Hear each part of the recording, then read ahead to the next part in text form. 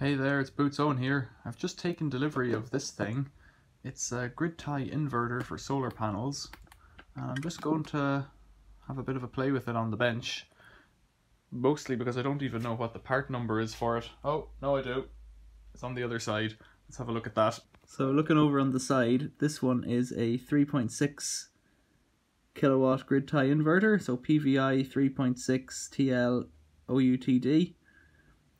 Voltage range of 90 to 580 volts, which is quite good I think, because it means that it'll either work with some fewer solar panels less of the time or more solar panels a lot more of the time. And I got it with a load of solar panels, about 4 kilowatts worth. So what I'm going to do is switch it on with nothing attached to it and just see what happens. And there's some other numbers. They're pretty much the same thing. And some people might see this video and be able to say, oh Owen, that's a terrible thing to do. Or they might say, yeah, that's alright, yeah. That's alright, you're doing something right. Let's see, let's get the haze off. Let's get the haze off this thing. And what I've done is I've got the safety block, which is a way of just quickly attaching the power. I'm just plugging it in as it was found, so to speak, and let the box open, which is always safe, and let's turn it on and see if it fires up or if smoke comes out. Power on. Now, anybody? Anybody? Am I getting a power light on yet? I can't see in this light. There's nothing coming on there yet. So I'm expecting with the AC side on, we should be getting something out of it. So let's just see what we're getting down here. So we've got a voltage there. So there could be a fuse on it somewhere or something, or it might just, it should fire up, I would have reckoned. There could be some kind of a switch on it that I'm too thick to see. But I think it was just unclipped and removed. I don't think anything else was done to it. No switches on the top and the bottom. It's got two DC inputs. And has another gland for AC down the bottom. So DC 1 input, DC 2 input, and an AC gland, but it's almost blanked off, but there's nothing there, and there's no signs of there having been anything else there either. It's got a bar of things for output there. So what I'll do is I'll leave it for a few minutes and see if it wakes up. I think that's all I can do, is it? I'll just try pressing these buttons.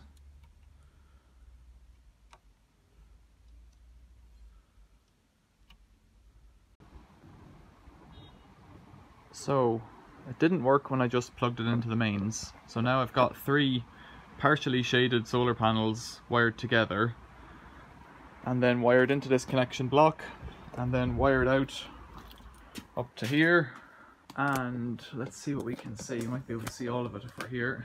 So then I've got an isolator on DC. It's off at the moment. If I turn it on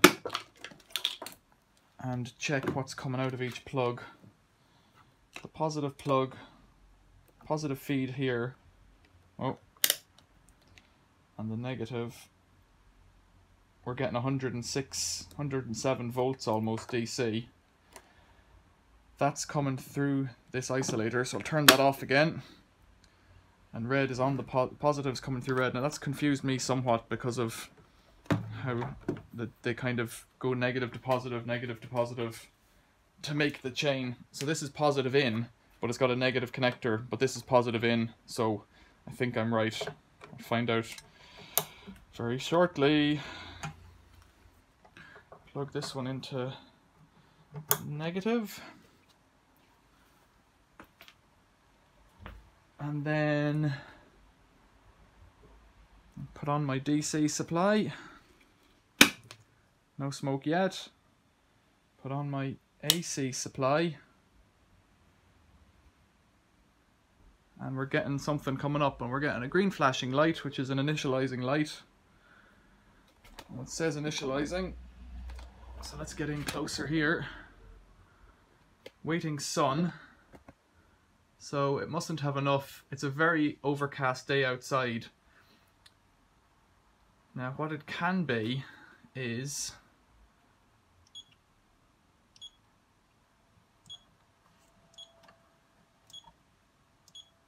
it won't let me, will it? So that's pretty cool. So the machine's coming on and it's not giving me an error yet, which is what I want. I don't want an error, obviously. It's run for 25,000 hours and it's generated 18,000 kilowatt hours. Oh, down.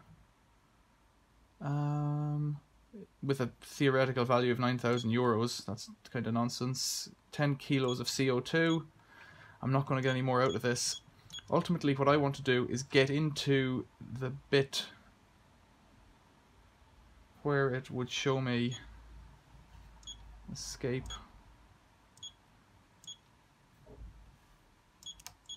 Settings, there we go. Settings.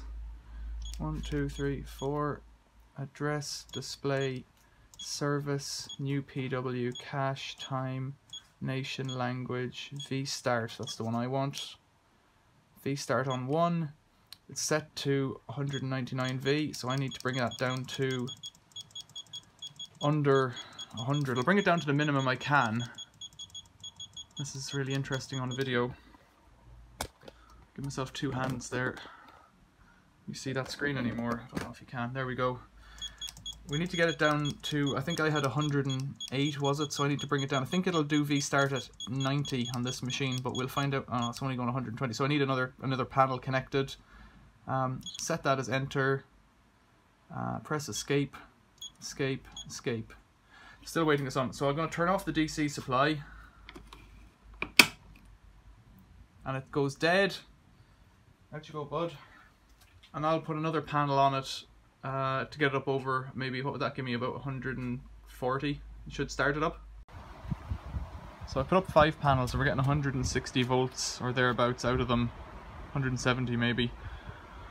It's not exactly, you can see it's very cloudy and there's some rain coming down today. So 6 panels at 285 watts, but that's not going to happen today.